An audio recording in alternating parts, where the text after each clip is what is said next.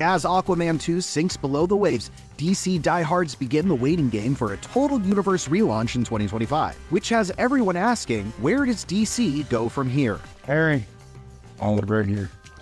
Although the DC Extended Universe, or DCEU, was never a studio-sanctioned title, the nickname is being retired in favor of writer-director co-head honcho James Gunn's DC Universe, or DCU. Gunn and DC Studios co-chair Peter Safran have big plans for a Marvelistic, interconnected universe that has the same actors playing the same roles across films and series, which makes sense considering that Gunn found great success in the MCU with his Guardians of the Galaxy trilogy. Unlike Marvel and its phases, Gunn's DCU will be divided into the entirely novel chapters, beginning with numero uno, subtitled Gods and Monsters, which takes flight in summer 2025 with DC's original deity in blue tights, Superman. Let's do it. Pearl and Hollywood breakout David Corenswet takes on the Clark Kent role in Superman Legacy, with Rachel Brosnahan as Lois Lane and Skylar Gasanda as Jimmy Olsen. Gunn writes and directs this new spin that sees Superman reconciling his Kryptonian culture with his Earthbound upbringing, which actually sounds similar to Zack Snyder's 2013 launch of the DCEU, Man of Steel. Although Henry Cavill's Superman was treated as an invading alien, and judging by the DCU's Chapter 1 title, David Corenswet will be seen as a god. Or maybe a monster. How did you know? Takes one to know one. Rounding out the cast are a duo of arch-enemies, Nicholas Hoult as Lex Luthor and Sean Gunn as Maxwell Lord. And on the superhero side, Justice Leaguer's Isabella Merced is Hawkgirl, and Anthony Kerrigan is Metamorpho. Plus, Maria Gabriela Del Faria is the Engineer, and Nathan Fillion is the Guy Gardner version of the Green Lantern. Remember those last two names because we'll circle back around to them as the DCU expands. But first, we need to address the two series slated for 2024 that are technically part of Chapter 1, but are also connected back to the DCEU via the Suicide Squad's feared leader, Amanda Waller, who is still being played by Viola Davis. Although Viola Davis played Waller in David Ayer's Suicide Squad from 2016, both the 2021 soft reboot by James Gunn and his Peacemaker spin-off series with John Cena featured Davis in the role. Davis will play Waller at least twice more in an animated series called Creature Commandos that appears to be a prequel to the Suicide Squad, since it features a monstrous team of outcasts who were first assembled in the comics to fight Nazis during World War II, and is being led by Rick Flag Sr., father of the Suicide Squad leader, Rick Flag Jr. Frank Grillo voices the Senior Flag, while David Harbour plays Eric Frankenstein. Zoe Chow is amphibious scientist Nina Mazursky, Alan Tudyk is the radioactive Dr. Phosphorus, and Sean Gunn returns as Weasel, who is a weasel.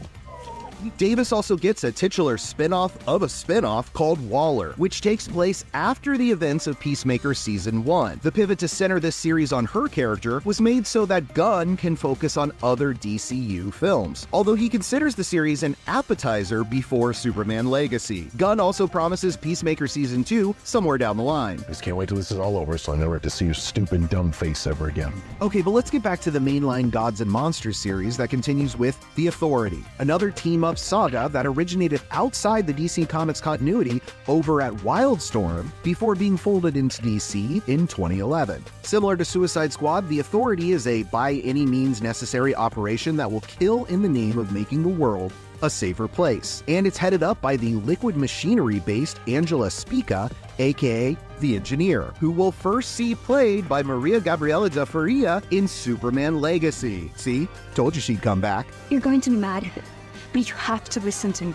Gunn announced 3 other films that introduced 3 of the most beloved characters from DC, and also Swamp Thing. But let's talk about The Brave and the Bold, a Batman movie that explores Bruce Wayne's fractured relationship with his son Damian Wayne, who takes up the mantle of Robin. The Flash director Andy Muschietti directs the film based in part on Grant Morrison's run on the comics from 2006 to 2013. This Caped Crusader will be entirely separate from Matt Reeves' The Batman sequel with Robert Pattinson that's slated for 2025, as well as the 2 spin-off series in that universe, The Penguin starring Colin Farrell, and a proposed Arkham Asylum series from the Staircase director Antonio Campos. The Brave and the Bold is also separate from Todd Phillips' Joker sequel, which drops in 2024, starring Oscar winners Joaquin Phoenix and Lady Gaga. There's no punchline.